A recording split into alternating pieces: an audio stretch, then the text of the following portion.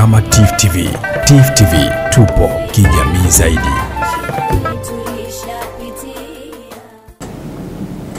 Na mada yetu kubwa kabisa inasema ni integration of population variables into development planning. Tuko tunaulizana tuite workshop au tuite training. Sasa nyinyi mtaamua kama tunahitaji, lakini mkuu pale amesema ni warsha.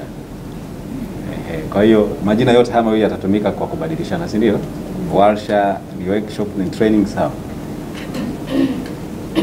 Na sisi tumeitikia wito huu baada ya kuwa tumepata wito kutoka kwenu, lakini tukasema okay, mabadiliko kidogo ambayo tumeyafanya tu kwenye arrangement ya moduli. Hivi vitu vingine vya kawaida, lakini moduli 1 ambayo ilikuwa kule kwenye karatasi imeandikwa introduction imebaki vile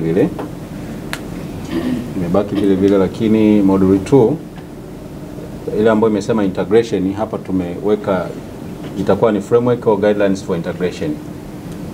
Alafu moduli ya 3 ambayo kesho ndo tutaikava, ndio tutazungumzia hasa integration process, kwa maana ya ile ambayo mkuu alikuwa anasisitiza pale, systematic. Nimeshika sana lile neno systematic kwa sababu lituongoze namna tunafanya, na inawezekana kesho tukimaliza session yetu pengine tutoke na maazimio, na ndio maana nilikuwa napata shida tuite workshop au training, kwa sababu workshop inaweza kutusaidia kuwa na maazimio, si ndio?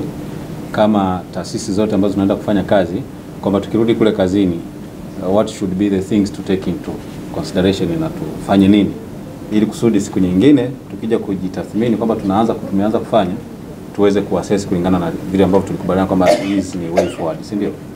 Kwa hiyo ile ya kesho nadhani itatusaidia, tutaona namna tunaweza kufanya kwa kuangalia sekta, na bahati nzuri nimefurahi kwamba tuko sekta tofauti, lakini itatusaidia kuona namna gani tunaweza kufanya.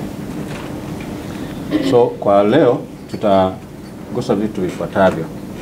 Kwenye moduli 1 tutaangalia concept ya development planning, development planning process, development planning approaches, concepts ya population and population variables, na mahusiano kati ya population and development, lakini na muhimu wa kuintegrate hizo variables kwenye planning. Na kwa sababu hapa wengi tumetaja kwamba tunafanya kazi ya planning, ninafurahi kwamba wengi tuko kwenye practice. Na kama tuko kwenye practice, maana yake ndio maana tunasema ni concepts, ni kujikumbushia. Sio kama tutaingia ndani kabisa kama tuko darasani kwenye darasa la kwanza. Lakini ninaamini kwa sababu wengi ni wachumi na wengi ni maafisa mipango kwa kazi, then concept tutakazoleta hapa sio kama tuna invent the wheel, kama tunaanzisha kitu kipya kabisa ambacho ulikuwa ukijua. Tutakuwa tunakumbushana kile ambacho pengine tunakifanya, lakini pengine labda concept kichwani imepungua au imesahaulika. Tutakumbushana tu kwa kifupi, hatutaingia kwa undani sana. So having said that, let's dive into the topics. Ya kwanza kabisa ambayo tumesema ni concept of development planning. Tukisema planning, development planning,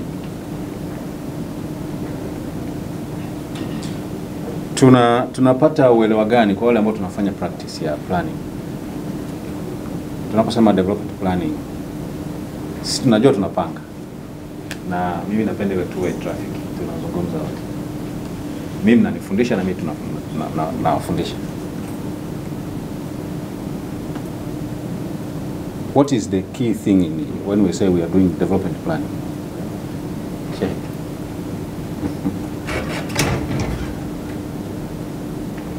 Tunasema development planning ni deciding in advance, si ndio? In a very short way. Tunaweza kusema kwamba ni kuamua mbele, si ndio? Tuna vitu tunataka kuvifanya baada ya muda fulani, lakini maamuzi yake tunapanga sasa. Tunafanya uamuzi leo. Nitawapa msemo mmoja mfupi ambao mtanisamee kwa wale ambao hamtumii Biblia. Sisi tunatumia Biblia mara nyingi. Kwenye ile kitabu cha Biblia kuna mstari mmoja wa kwenye Biblia unasema, hapo mwanzo Mungu aliziumba mbingu na nchi. Alafu kuna mahali anasema akasema, alipofika kwenye kuumba mwanadamu akasema, na tumfanye mtu kwa mfano wetu. Naamini hata kwenye Qur'ani pia inaeleza habari ya alivyomuumba mwanadamu, si ndio? Sasa ukiangalia ile concept kwenye maandiko au kwenye vitabu vyetu vya dini, anaposema na tumfanye, yale ni maamuzi. Ile ni decision. Hajaenda kuumba bado, lakini alianza kutengeneza plan kwamba nataka kumuumba mtu. Na anasema pale kwa mfano wetu. That is the structure. Kwa hiyo alitengeneza structure ya mwanadamu, akatengeneza image yake. Kama engineer angechora kabisa mchoro wake kwamba nataka kutengeneza mtu atakuwa na masikio, atakuwa na macho, atakuwa na hiki, atakuwa na hiki, lakini anatakiwa apumue, atapumuaje, atatakiwa na pua, atakuwa. Kwa hiyo aliviweka vitu vyote in plan. Halafu baadaye akaenda kwenye action, akaanza kumtengeneza. Kwa hiyo alipokuwa anamuumba, alipokuwa anamtengeneza yule mwanadamu, alikuwa na implement what has been decided in advance. Kwa hiyo that's in short. Thinking process, the organized foresight, the vision based on fact and experience that required for intelligent action. Kwa hiyo ni mchakato ambao unahusisha wa kufikiri.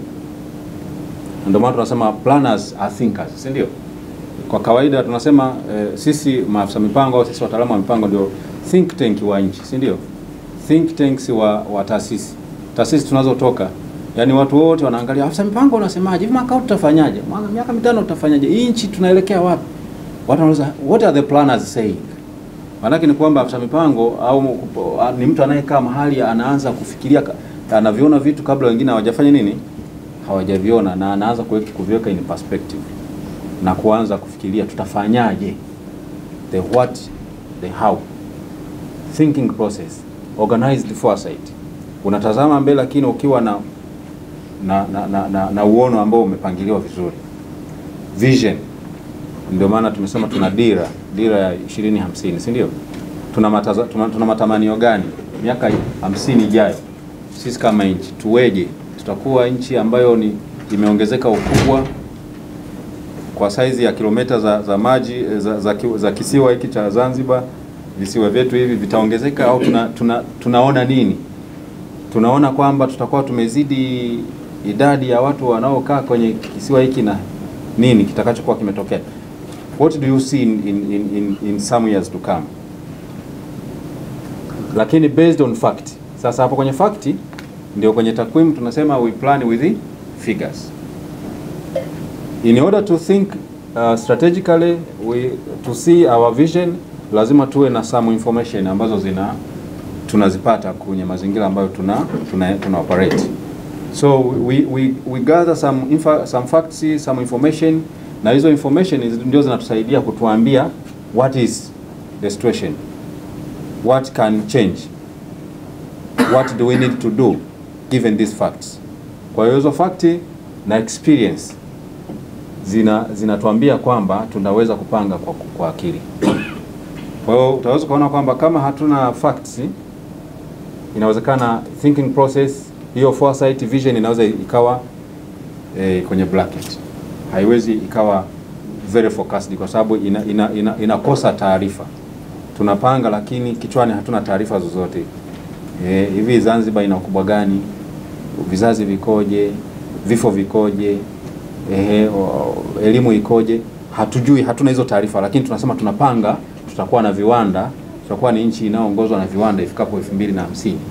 Lakini hatujui taarifa tulizonazo, hatuna taarifa zinazotuambia uwezo wetu wa kiteknolojia kwa sasa. Hatuna taarifa zinazotuambia elimu, kiwango chetu cha elimu kikoje. Hatuna taarifa zinazotuambia uwezo wetu wa kushindana kiviwanda na nchi zingine sasa hivi ukoje na utakuwaje baadaye. So hizo taarifa ndio zinatuambia, zitatusaidia kuweza kupanga. So involves the selection of objectives, policies, procedures and the programs from among the alternatives. Kuona njozi na kufikiri nini tunataka kufanya haitoshi. Ni lazima tuje tuangalie pia tuna nini ambacho kinaweza kikatusaidia. What can we do? What are the different options?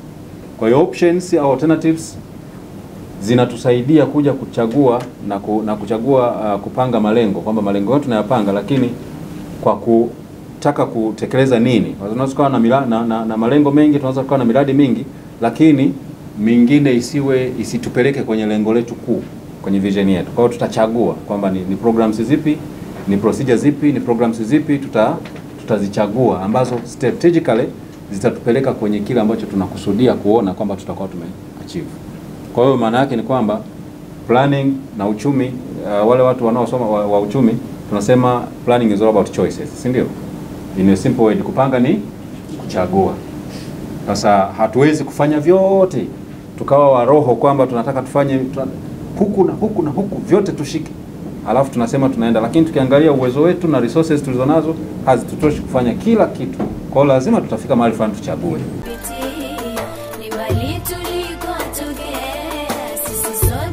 Tukiwa kama TIFF TV, TIFF TV tupo kijamii zaidi.